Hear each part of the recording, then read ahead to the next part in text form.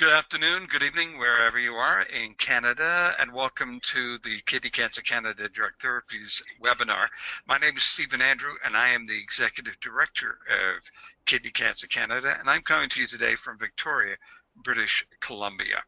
A little bit of an overview of what we're going to be doing today. We are going to look at a brief introduction of Kidney Cancer Canada, what we do here and our organization and the program we have available. Then we'll have our panelist presentations. We'll do some question and answers, a brief wrap up, and then we'll just have a couple of questions for you. So first of all, a little bit about Kidney Cancer Canada. Well, we're a national organization, a community of patients, caregivers, and health professionals who work to provide every Canadian touched by kidney cancer with the support, education, and advocacy for their care pathways and their treatment options. We do this through a number of ways. One is through support. We try to make sure that everyone has the support they need through either one-on-one peer support or in meeting situations or on our website at kidneycancercanada.ca. It's a great way to connect with other patients and caregivers across the country, and there's a lot of discussion there, so please look at that. We also have education and information.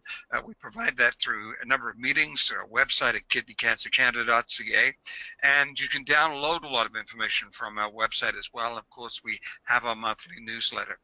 And through advocacy, we advocate for access and treatment options, for the best treatment options for patients in Canada across the province. And we do that on a continual basis. And when new therapies come available, we certainly, when the clinicians tell us that it's something they need, we work to ensure that that product or that new treatment option is presented as quickly as possible to you, the patient. And as I mentioned, you can find that all at kidneycancercanada.ca. If you would like more information on Kidney Cancer Canada, you can download the About Kidney Cancer Canada booklet, which you'll find to the side of your screen. Just there, if you have a look, you can see it's a PDF about Kidney Cancer Canada, and you can download that at any time through this webinar that we are now on. So I'm now going to ask Louiselle Godbout to join us. She is joining us from Toronto at Sunnybrook Hospital, and she'll be shutting her camera on. And she's a pharmacist at Sunnybrook, and Louiselle will be taking us through the first part of our presentation. Are you there, Louiselle? I'm on, and I must say I'm in Ottawa, not in Toronto. So I'm at the Ottawa. My apologies. You're in Ottawa. I do apologize. So I don't see a camera today, but you can at least go ahead with your presentation. Go ahead. Okay, so I'm going to, thank you, going to talk to you about drugs, the drug interaction and management side effects. I just have a few slides to let you know what we're going to talk, but I'm going to leave most of the discussion to you to ask the sort of people presenting any question you would like to hear. I'm going to go through oral agents first, and then I'm going to go talk very briefly about the injectable agents. So the oral agents, glitch, are, oops,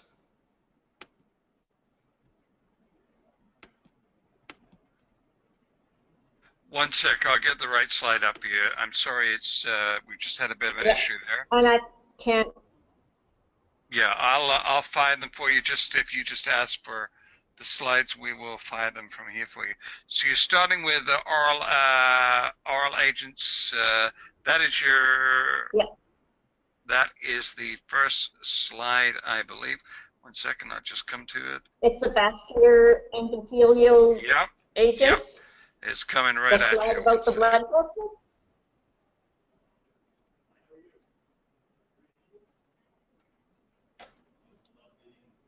Next slide. Yeah, it's just not firing. There we go. Okay.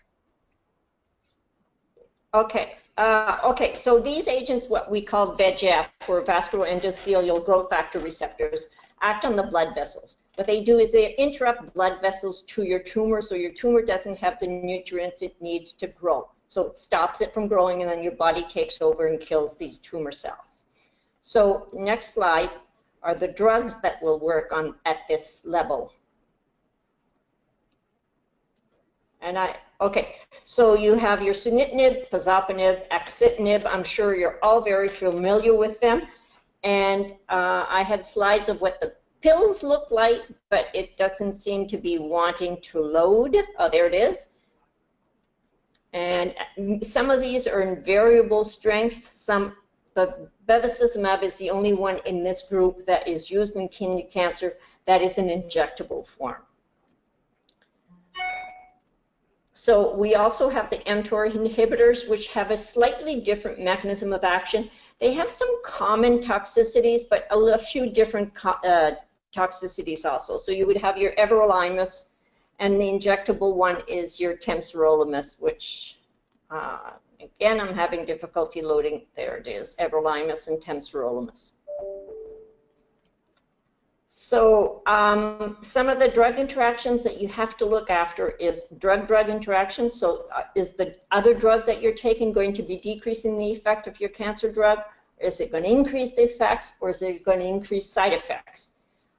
If it decreases side effects, that usually is a good combination to have. But drugs that increase side effects, we want to stay away from. You also have to look at food interaction. Is it going to decrease absorption, or is it going to decrease or increase metabolism? And this is where your grapefruit juice comes into play. It decreases metabolism, therefore increasing the serum concentration, therefore you're getting more blood level of the drug and causing more toxicity. And environmental issues, usually these drugs are very cause sun sensitivity, so phototoxicity is what we call it. So your skin becomes much more sensitive to the sun. You will burn more easily, so it is very important that you use a sunscreen when you're outside while you're on these agents. It also can cause skin rashes, which can cause irritation, and to prevent those, the best thing to do is to use a nice moisturizing cream. Do it regularly, whether you have a skin rash or not. It will prevent some of these toxicities. Diarrhea is a common one, and we can go through some of the management for that, nausea and fatigue. And we can go through some of the management of that depending on your questions that you will have. So I'm available for questions. Don't know if... Great. Well, I'll tell you what we'll do. We'll bring in Dawn Knight now. She is a nurse out of Sunnybrook. Dawn, I'll get you to shut your camera and your mic on. Hello, thanks for joining us. Pleasure to have you there. Hi, Louiselle. Good. Now, if you have questions for our panelists today, you can type them in to the sidebar there, at the chat sidebar, and you'll find that located right at the side of your screen. So that should come up. Just so you type them in there, and we will see your questions. And as soon as we get a couple of questions for you, ladies, we will do that. And just a note to Mona, I actually can't see the questions here in Victoria, so I may have to go to you for to read the questions, Mona. Okay.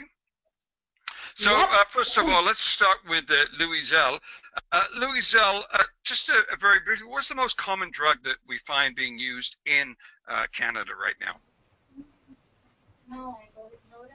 I think sunitinib or Sutent is the one that we use most commonly as our first-line agent. I know that in this area, in Ontario, that is the most common one. I can't really say for the rest of the provinces, but I think it's still the one that is mostly, and there's several reasons for that, is that the literature that suggests that it is efficacious is very strong. It's been on the market for a long time. Physicians know how to use it, and there's a lot of way of dosing it. So anybody who runs into problems with sunitinib, we can find a way to dose it so that the patient can actually tolerate it at some point.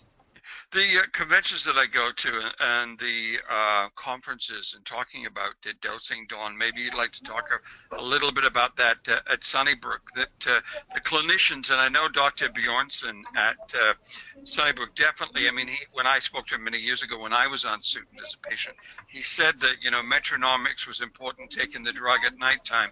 But in Canada, I'm hearing that the clinicians here are becoming very apt at being able to adjust scheduling and are becoming extremely adept at providing the right dosage at the right time for individualization.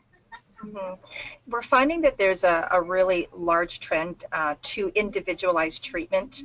The literature is very strong in showing that by individualizing the treatments, whether your first line or second line treatments, that patients respond better, we're able to manage the toxicities better, patients can tolerate the drugs longer, and we don't have to move patients onto third and fourth line treatments sooner than they need to go on those treatments. So absolutely. Let's just talk a bit about first. So first line is the first drug you take. If that drug was to not receive a good response, you would be put on another drug, and that is typically called your second line, right? That's correct. So, just so that people understand. Right. So your first line drugs are typically your Sutent, your Axitinib, your Pazopanib, and then patients would then be transitioned onto the Everolimus as your sort of your second line, and then patients typically would then transition into either a clinical trial and or an immunotherapy, which, as we know, is relatively new within the last year and a half, 2 years. And now that we have the government support for the immunotherapies, we are seeing that a little bit more and more, and then we would then look at a fourth line, which would then be getting into your chemotherapies. Yeah, we're going to be talking about immunotherapy, by the way, a little bit later in the webinar today. So we do have some questions going in. So we'll go up to Quebec. And Mona, our first question is from who? Our first question is from Ina Shabasol. How do you manage magnesium level with diarrhea when OTC magnesium does not work? That's a great question. Magnesium levels are very difficult to maintain when you have diarrhea, and really using the oral forms cause more diarrhea. So you're probably best taking some banana or some element of some food that has magnesium. Your green leafy vegetables have magnesium, bananas have magnesium, so that probably is a better way of doing it. The other thing is, if you do have diarrhea, it's very important to keep hydrated. So you need to keep drinking, no matter what. You may think that it'll increase your diarrhea, but you just need to replace the fluids that you're losing. Dawn, what do you say? I don't know, Dawn, if you have other suggestions. Yeah, Louiselle, I definitely agree with you in that keeping well hydrated when you're experiencing the diarrhea, also using the diarrhea management that we encourage, using the ammonium, low fiber diets, making sure that, pardon me, you're replacing the losses. Like Louiselle says, it is very difficult to manage magnesium when you have diarrhea. However, if you are managing the diarrhea, you are managing the magnesium levels at the same time. Okay, another question, Mona. Yes, a question from Jean. I am about to start treatment with Sutent. I am on cholesterol and heart medication. Will there be interactions? Definitely there could be. Depends on which cholesterol medication you're on, because not all of them have drug interactions with what treatment that you're on. Blood pressure medication, I think, was the second one that she mentioned. Blood pressure medication, you may need to adjust, because these agents, if you're talking about sunitinib, pazopanib, axitinib, all of them work on blood vessels, therefore they will affect your blood pressure. So you'll have to maintain your blood pressure, and you may need to adjust your medication. So it's important maybe to verify your blood pressure at home, keep a diary of it, and when you see your doctor, discuss it with the doctor, and then we can make adjustments at that time.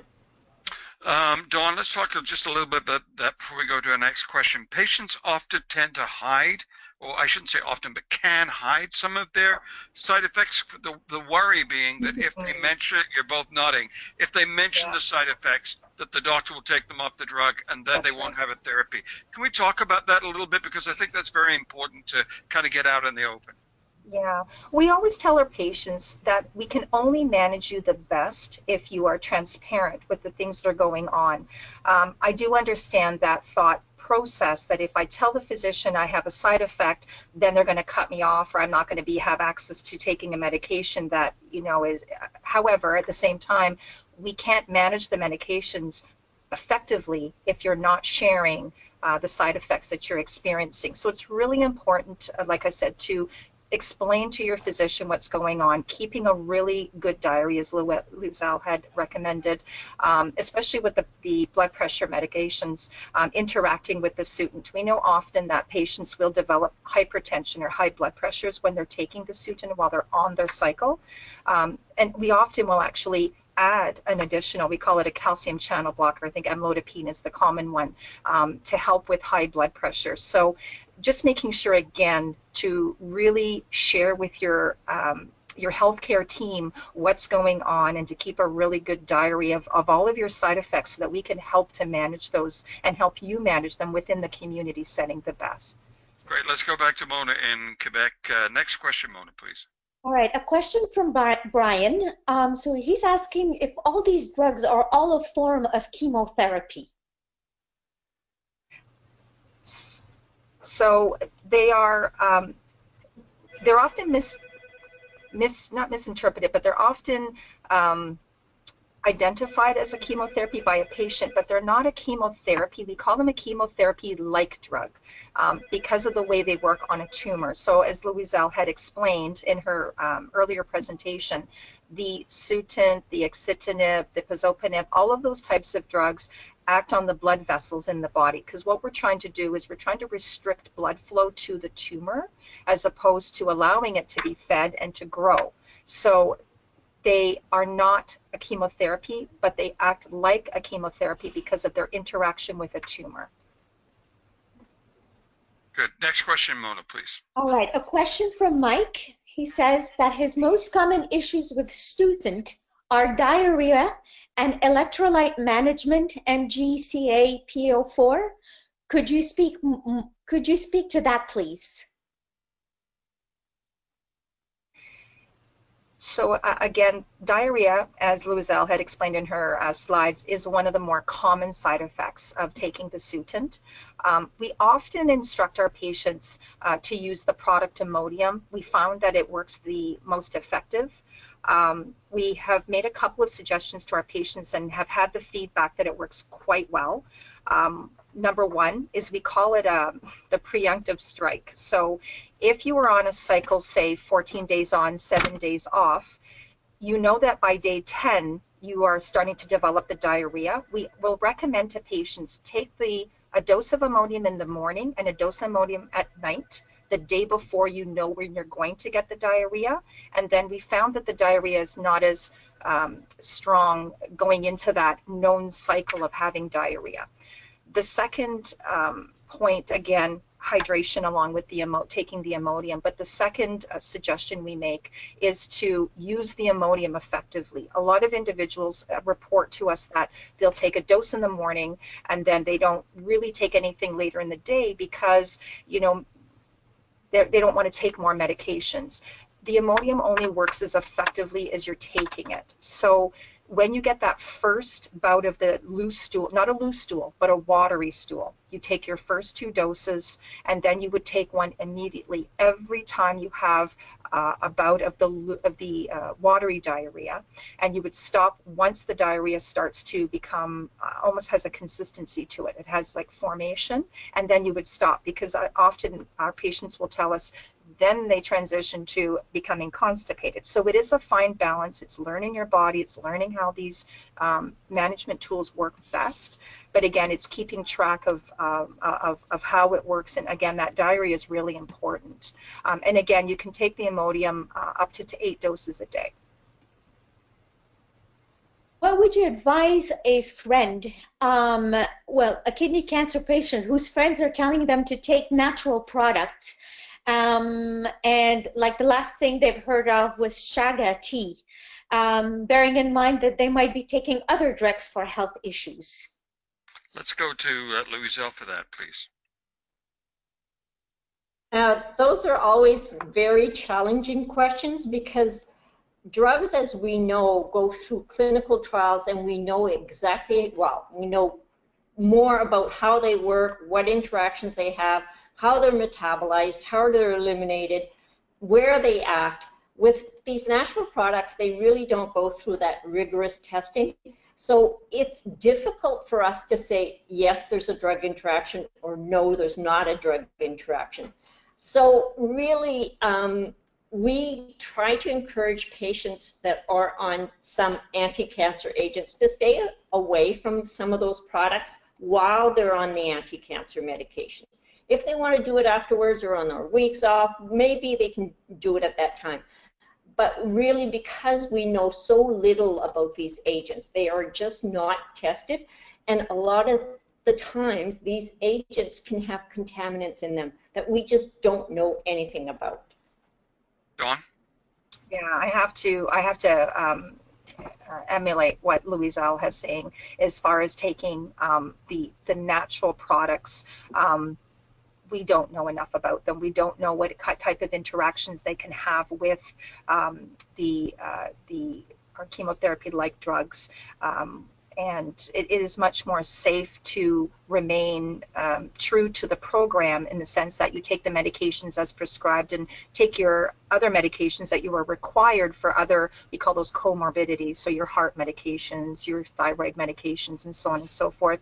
And you know, on the days that when you're off, you could take and you know, use your vitamins and your natural products then, but not to have them or interact with the therapies that you're taking. We want them to be, and we always say in our clinic that we want to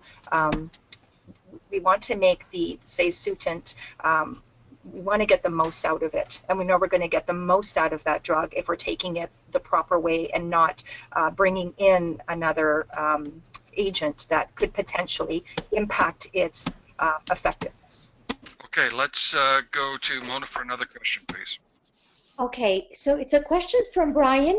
Brian, if I'm not saying... I'm sorry, but I'm just cutting out. I haven't heard the last part of that conversation at all. Okay. All right. So I was just saying, Brian, if I don't get your question right, just type it in again. He wants to know, how does a doctor determine how on what drug to put you on?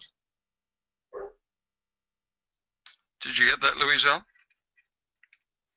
No, I did not. Maybe you can repeat it? The question is, how does a clinician decide what drug to prescribe for a patient? Still lost it completely. Okay, maybe we'll try Dawn. Maybe Dawn can answer. She seems to be...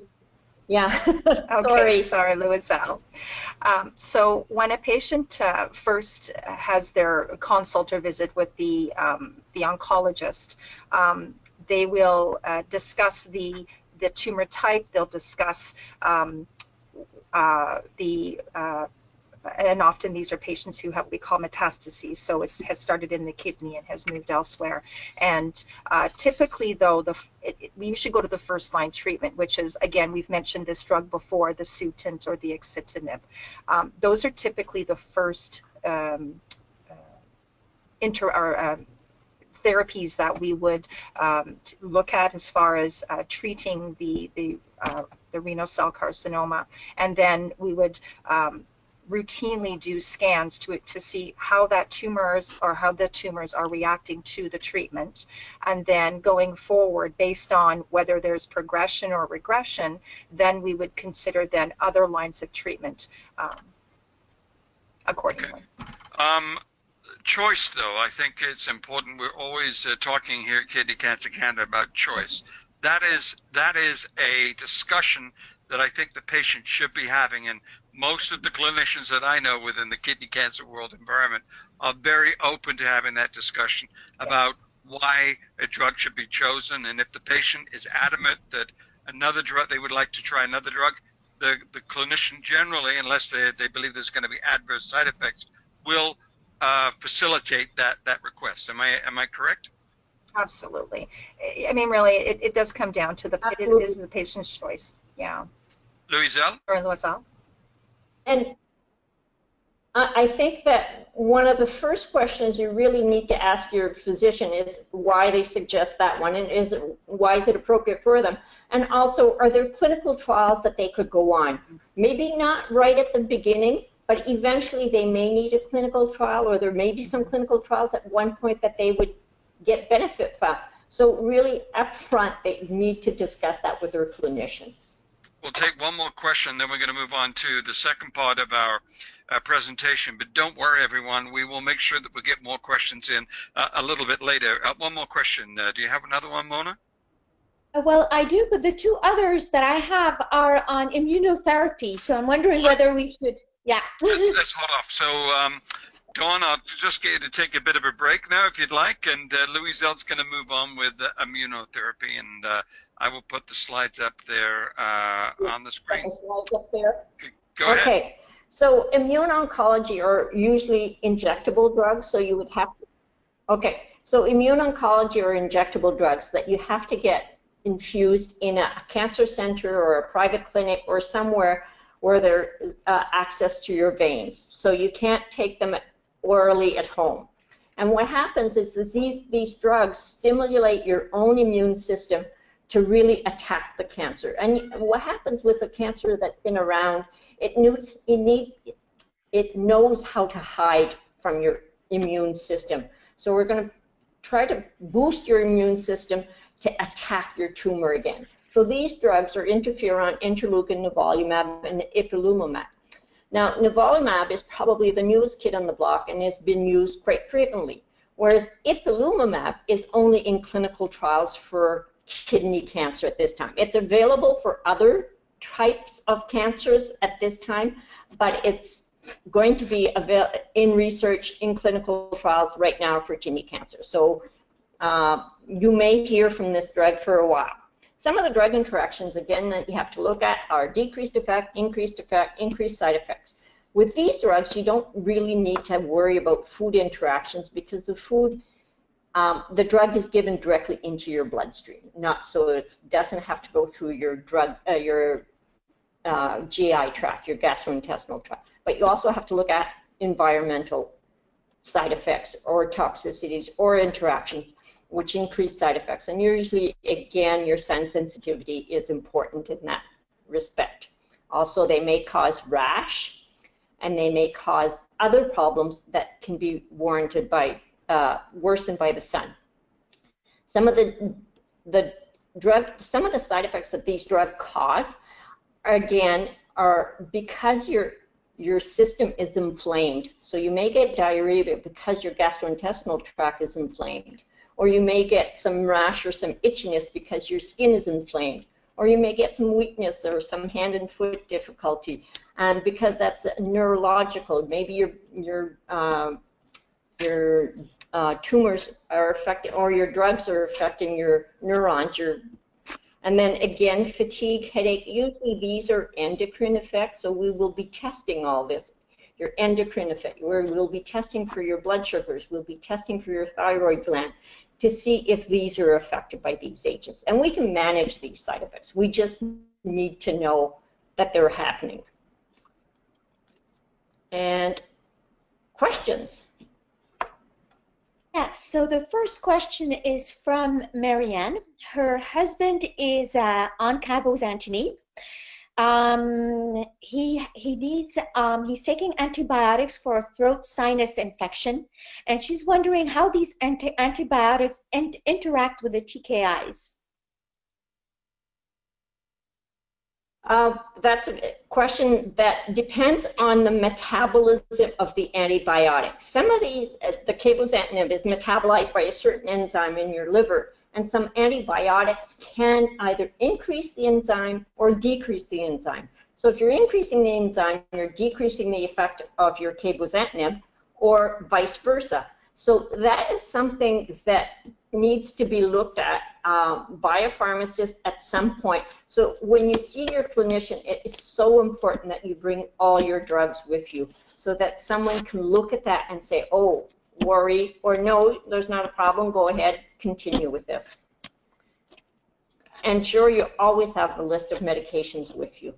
Yeah, I'll tell you, some people don't like carrying all their drugs around, so a great way of doing it is grabbing your cell phone, by the way, putting a list in there, or even snapping pictures of the fronts of the bottles or the medicine containers so you've got them.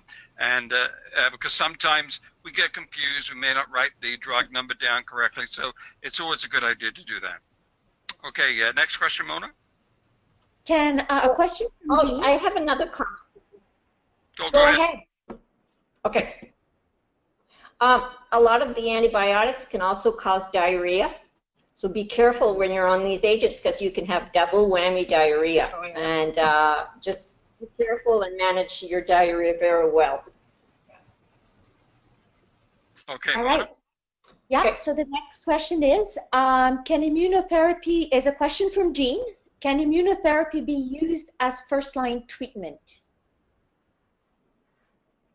In Canada, first-line treatment with immunotherapies is only in clinical trials.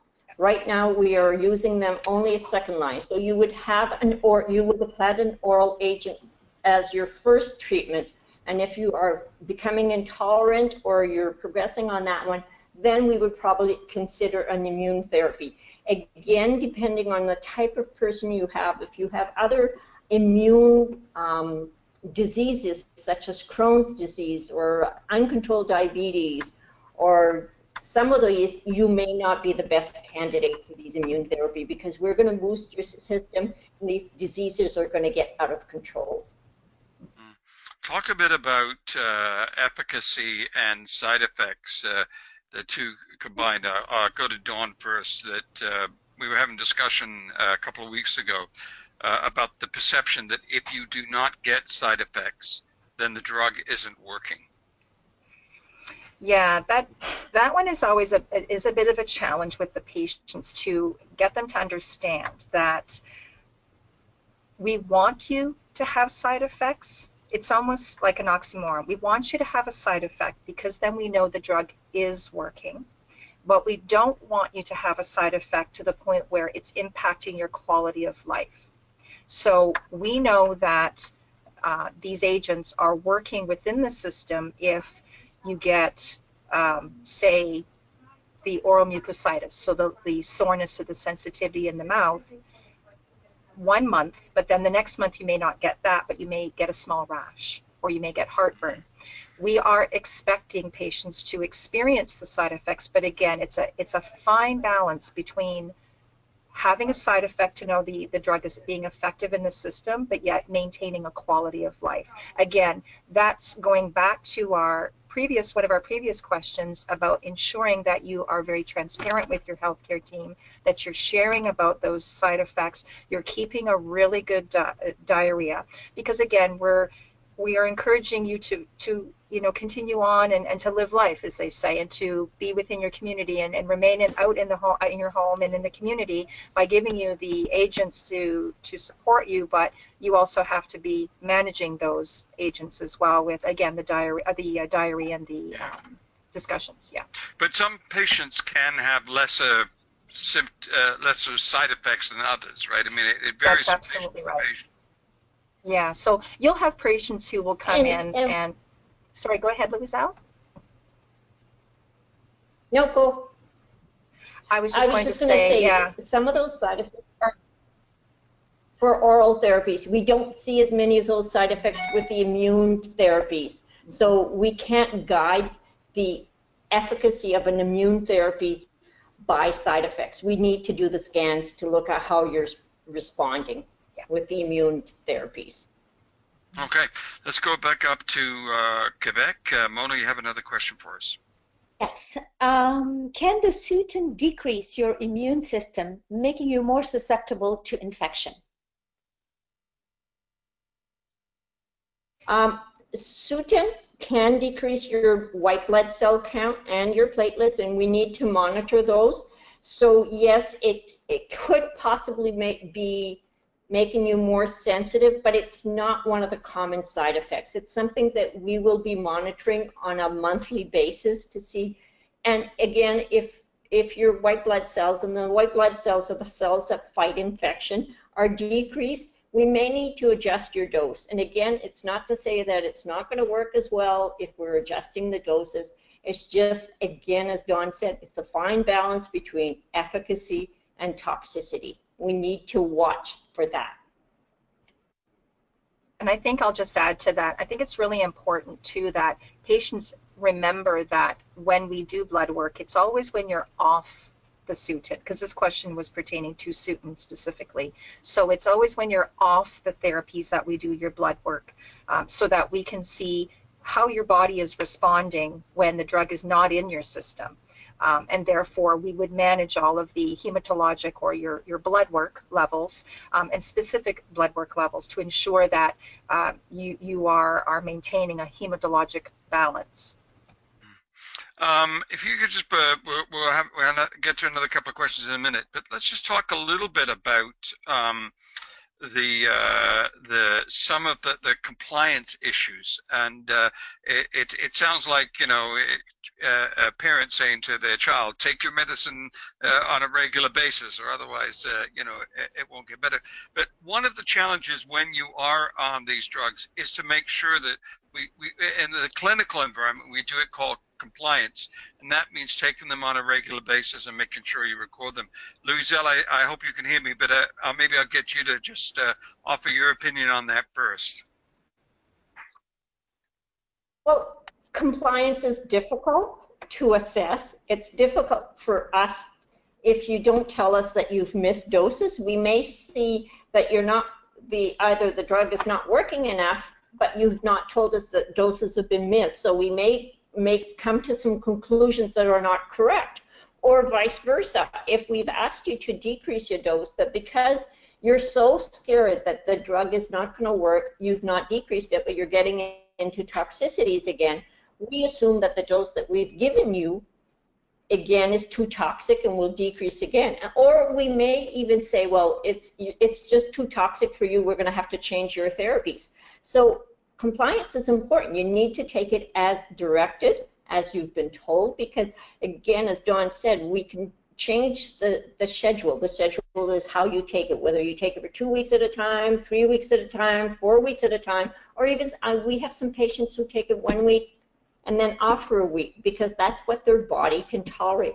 It's not to say that it's not efficacious, but it's the way that it needs to be taken for that particular patient. So compliance is very important. You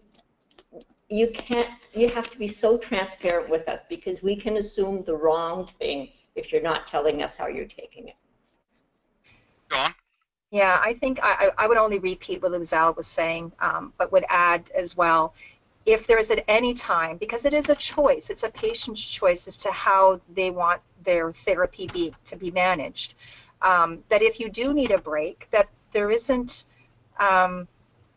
you know, there isn't anything wrong with saying to your healthcare provider, your oncologist, I just need a break because I have been experiencing a lot of fatigue, or the diarrhea's caught up with me, or better yet, you know, I have a vacation that's coming up, and I know it's going to, you know, maybe contain a large part of walking or otherwise, and just let the physician know and let your healthcare team know, you know, that this is something that you need in order to maintain. And again, we're going to go back to that same comment, which is about a quality of life, because really that's what we're trying to maintain, is a quality of life.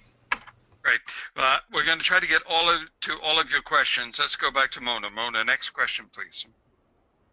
Yes, a question from Marianne. Is it okay to take the flu shot while on oral treatment? Good question. So, yeah, so there's no we are probably, we're going to be the biggest advocates here for that. There's absolutely no reason, as Louiselle's probably about to say, not to take the flu shot, as well as the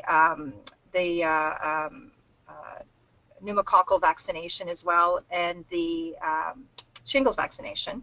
However, it is always best, and please correct me, Louiselle, is to take those injections when you're off the Sutent or whatever therapy that is that you're taking.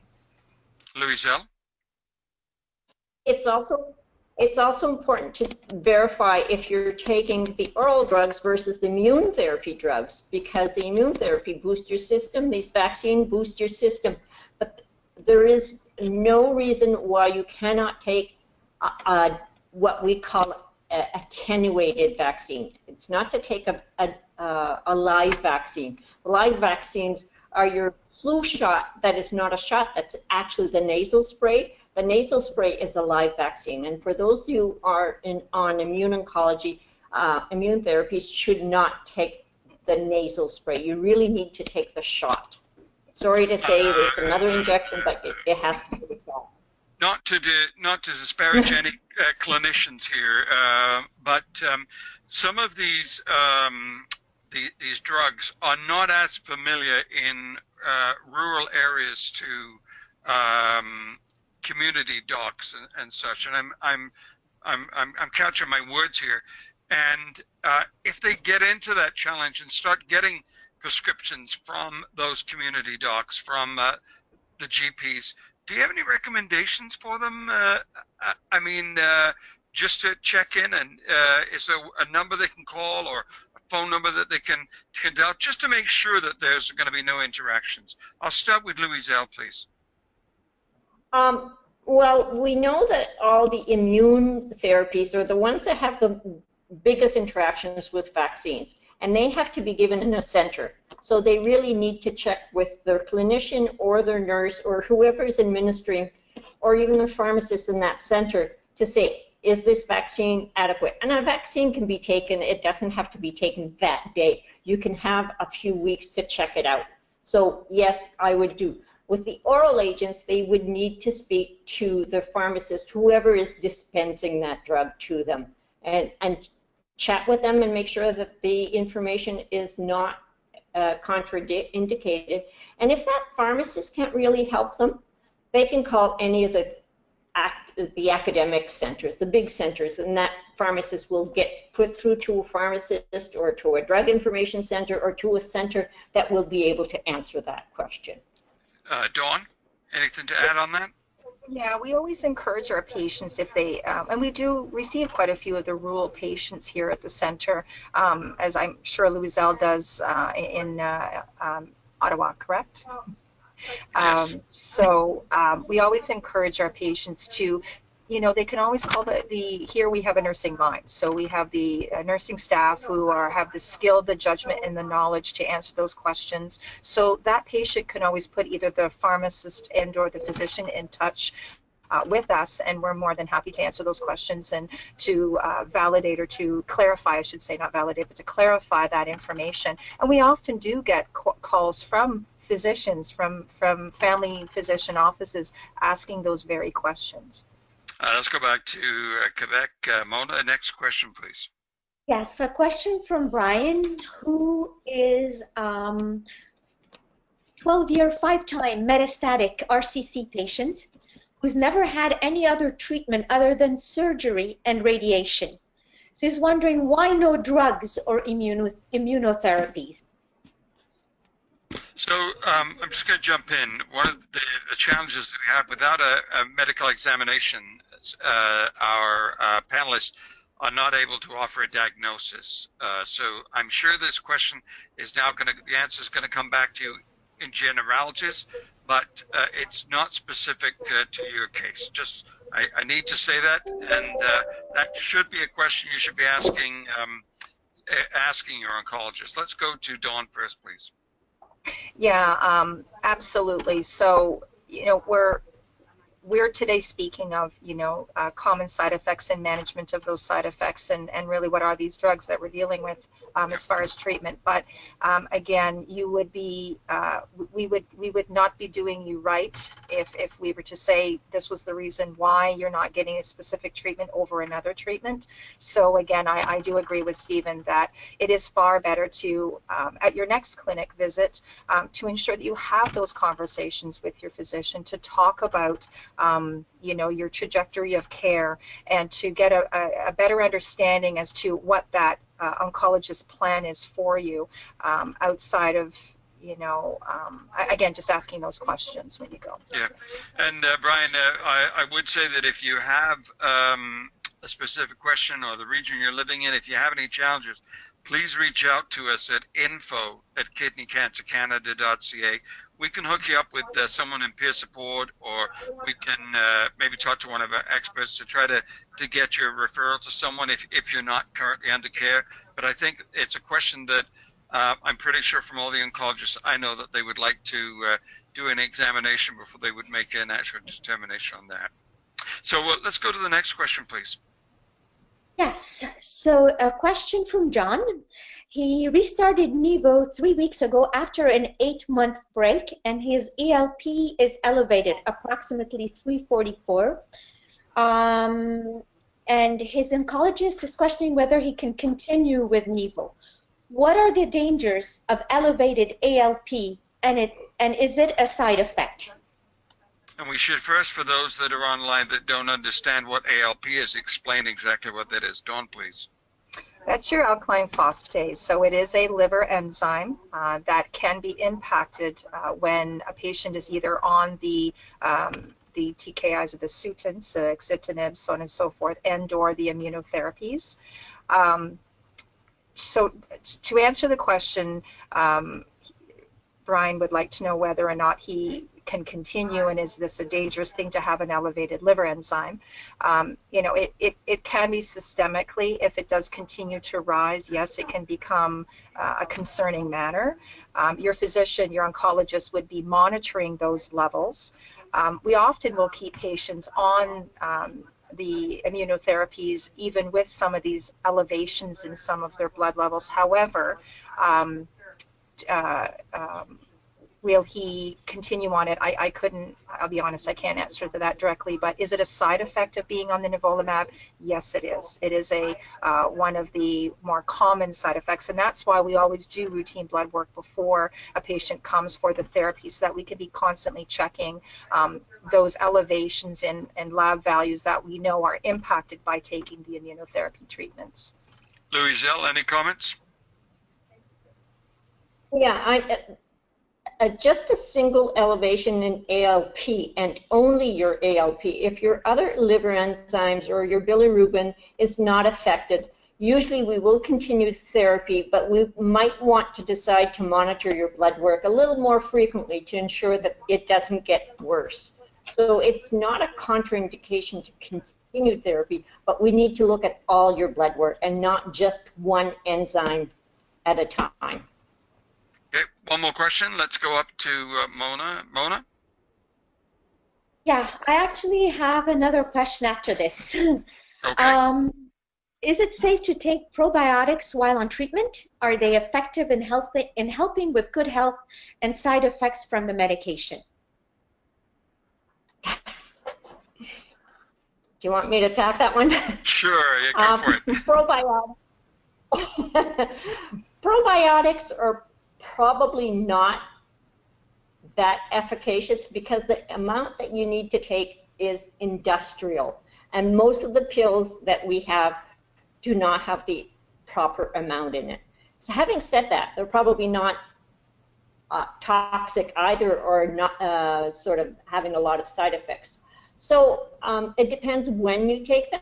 If you're taking an oral agent for your treatment, I would not take them at the same time because, again, probiotics can cause diarrhea. So it's another side effect that would be additive, as we call them in the world. Whether they work, really, the documentation is not that rigorous that says yes or no that they work or they're sort of toxic to you. So I don't know what to answer to that one. It's how you feel, but I would definitely discuss it with your clinician before you decide yes or no you're going to take that, because it may affect some of the side effects, as I said, but it probably doesn't cause any drug interactions. Dawn? Don? Yeah, I think the only thing I would add to that is, you know, just a good diet, a good, proper, follow the Canada Food Guide, taking your medications very, you know, routinely. If you always take it at the same time, try and take it at the same time every day, not missing doses, and following, you know, the good advice of your nursing team and using the management tools that we do give you to. So I think to introduce something extra may not have the efficacy or the effect that you would think it may have if you're just following a good, you know, good diet and hydration. And Okay, great. Next question, Mona, please. All right. A question from Ina. Why do some patients get drug holidays from the drugs? Her father is on long-term Sutent, no breaks besides his 14 days on, 7 days off. We will give patients holidays, as you identified it, for various reasons. Typically, though, it's one of two. It's because of the level of toxicity within the system, and the patient just needs to have a quote-unquote holiday in order for their body to catch up with being on a therapy for you know, an extended period of time, whatever that therapy schedule is. And number two, it could be hematologic, or some of the lab values that we're looking for are either elevated or depressed, and we need to be monitoring that a little closer until, again, the body has an opportunity to catch up. And why your father has been on an extended period is, I would say, probably a good thing, is the fact that it's working. At the end of the day, what you are doing and what the therapy is that is being managed by your healthcare team and by your oncologist is working, and you're doing everything, it sounds like, to keep him in a place where he needs to be as far as his therapy is concerned. So good for you. Great. Well, unfortunately, that is the end of our time for questions, but I just want to remind people, if you have any unanswered questions, please go to kidneycancercanada.ca. You'll find under the patient and caregiver section there a section called Ask the Expert, and you can always send us your questions to info@kidneycancercanada.ca, and we will try to get you an answer as quick as we can. Today's webinar is going to be up on the kidneycancercanada.ca website. You can also watch past patient meetings and review some of the answers that were given today. And you also, don't forget, you can get that information about Kidney Cancer Canada that you can download under the handouts section. If you're in the Vancouver area, or if you're anywhere actually in Canada and you want to jump on a plane, join us for our in-person meeting. It's going to be November the 23rd from 5 until 9 in Vancouver, British Columbia. We're pretty excited about this because it's going to be a joint meeting with bladder cancer patients. We're joining together with Bladder Cancer Canada, but we've got some leading kidney cancer experts there. Dr. Alan So is going to be joining us. Dr. Peter Black will be there. Dr. Christian Coleman'sberger will be talking about survivorship skills and medications and diet and exercise. Great opportunity. It's completely free. We'll have light snacks and refreshments, so it's a great opportunity. So that's Thursday, November the 23rd. And we also need volunteers and community ambassadors. We're really trying to do a lot more outreach across this country to get to more of those areas where it's a bit of a challenge. We're trying to raise awareness of kidney cancer in this country, and obviously if the more we can, the better chance we have of advocating for new therapies as they become available. So please, if you're interested, again, sign up. And at the end of our seminar, once you sign off today, once we close it, there will be a very brief survey. I'd really appreciate it if you'd fill it out. Just let us know what you think and the kind of feedback you have, and if you have any other comments, just give it, just take a couple of seconds. It'll be a tremendous opportunity. My thanks to everybody for joining us, for you for joining us from your home, your office, or wherever you may be. And huge thanks to Louiselle Godbout for doing 2 webinars today, one in French and one in English from Ottawa. Louiselle, thanks so much. As always, you're a great supporter of kidney cancer patients and caregivers, and truly appreciate it. And Dawn, from Sunnybrook, Dawn Knight. Thanks so much for your assistance in helping this to be a success. I know that looking at the feedback that I'm seeing online already, it's been a great afternoon, a great evening, and thank you both for helping us out today. You're very welcome. Thank you. It was a pleasure. Thank you. Thank you. You're more than welcome. Goodbye, everyone, and we will see you very soon. Our next webinar, by the way, I can tell you is going to be in January, so watch for that date. It's going to be with Dr. Denny Hang, who's a world-renowned researcher and oncologist, and we'll actually be talking more about clinical trials and how they can enhance your care and what you need to know. So please stay tuned for that. From Victoria, I'm Stephen Andrew, the Executive Director, and from Quebec, Mona Awad is joining us, and she is our communication specialist. We'll leave the number up on the screen for you for a couple of minutes. Thank you very much. Take care. Thank you. Have a good day. Thank you. Bye.